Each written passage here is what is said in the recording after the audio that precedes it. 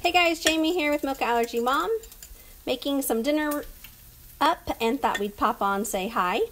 This is something a lot of you get interested in. It is dairy-free cheese sauce we made with a white sauce recipe and some dairy-free cheddar shreds melted in.